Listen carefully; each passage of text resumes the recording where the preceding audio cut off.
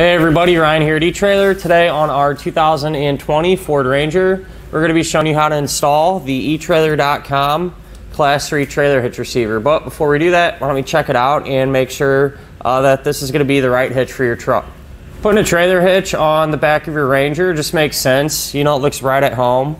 Obviously you have a truck and you want to be able to use it, so by having this hitch back here, it's really going to be able to open up our opportunities on what we can do, whether it be pulling a trailer around or even using a hitch-mounted type accessory. So there is a couple of other hitches available for the Ranger, and I just kind of want to take a moment to compare them real quick. So the Curt one, that's going to be pretty much identical to this setup here. Really, the main difference is going to be the finish of the hitch. It's going to have a glossy-type finish. Personally, I kind of like the matte black that the eTrailer one has, but to each your own. You know, it's whatever you like. And then there's going to be a Draw-Tite hitch as well. It's going to look very, very similar. Really, the main difference is with that one, its weight capacities are going to be a little bit higher. Not really a huge deal though. These ones, the Curt and eTrailer one has pretty good weight ratings as well. So really, it's just going to boil down to which one you think would look the best on the back of your Ranger. With this being a Class 3 hitch, it is going to have that 2" by 2" receiver tube opening. And at the end of it, reinforced collar for some extra support. It is going to use that standard 5/8 pin and clip. Now those don't come included with the hitch. If you need one though, not really a big deal. You can grab it here at eTrailer. And these safety chain openings are going to be a loop style, relatively large, definitely easy to get to, so we should be able to use just about any size hook that we might have.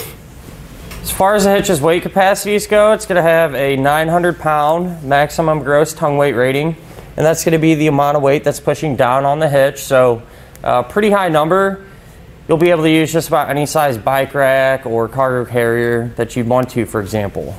As far as the hitch's maximum gross trailer weight rating goes, that's going to be 6,000 pounds, and that's going to be the amount of weight that is pulling on the hitch, so the weight of your trailer plus anything that you might have on it.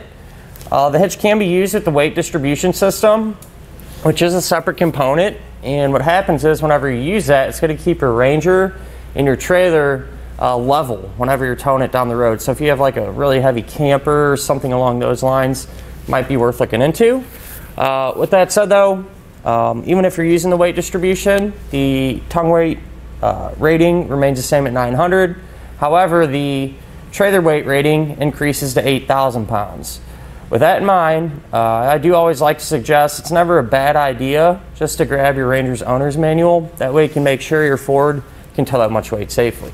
So for those of you that do plan on pulling some larger trailers around, a lot of times those trailers are going to have what's called 7-way round wiring type connector. And I believe all of these Rangers, regardless of the package, come with the factory 4-way flat type wiring. But obviously that isn't going to work. That's not going to plug into a trailer that has the 7-way. So if that's something you plan on doing, we offer a couple of kits here at eTrailer that are 7-ways that you could pick up, install on your truck, and be able to plug into those different types of trailers. Now I'm going to give you a couple of measurements, and you can use these to help figure out which hitch-mounted accessories to get. From the ground to the top inside edge of the receiver tube opening, that's going to be about 19 inches. So if you plan on pulling a trailer around, chances are pretty good you can get a ball mount that has a slight drop in the shank. From the center of the hitch pin hole to the edge of the rear bumper, that's going to be about 4 inches, and you can use that measurement to find out that if any folding type accessories you might have can be stored in that upright position without contacting the back of your Ranger. One of the good things about this setup is the install. It's pretty easy. You're just going to need a couple of C-clamps and a couple more tools, but you're going to clamp these tabs together, pull out 2 factory bolts, and then essentially just put the hitch up in place and tighten it down. So it really shouldn't give you a ton of issues or take up a bunch of your time. Other than that though, hitch head's going to look pretty good on the back of your Ranger and get the job done.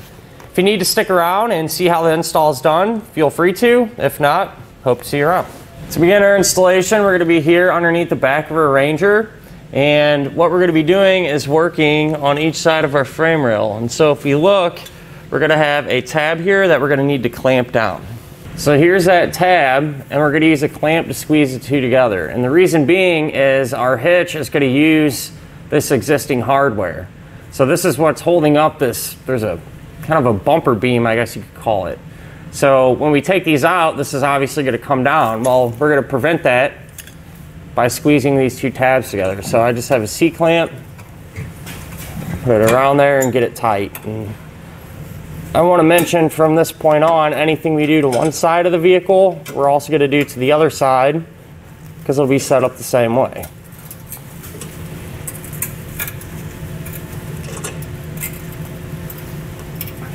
What we're going to do is remove these factory bolts, and I'm going to do that using a 21mm socket.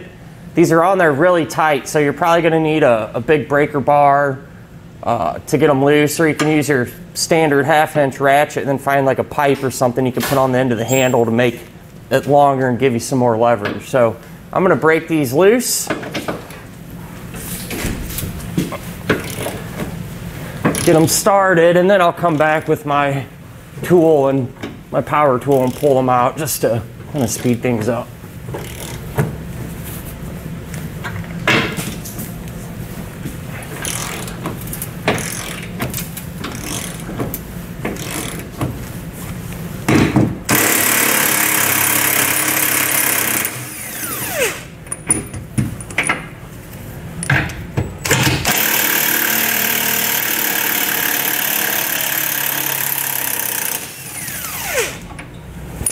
Now with an extra set of hands, we can take our hitch and raise it into position.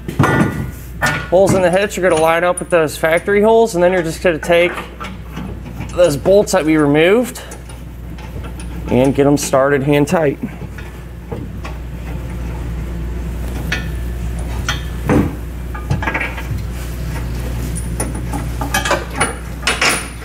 And snug them down.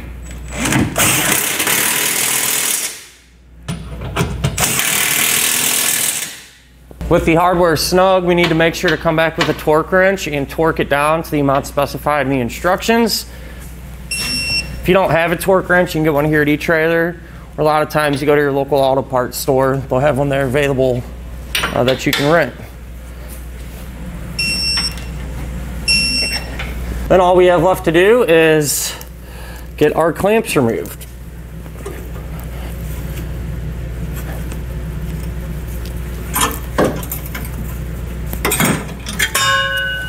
And that'll finish up our look at and our installation of the etrailer.com trailer hitch receiver on our 2020 Ford Ranger.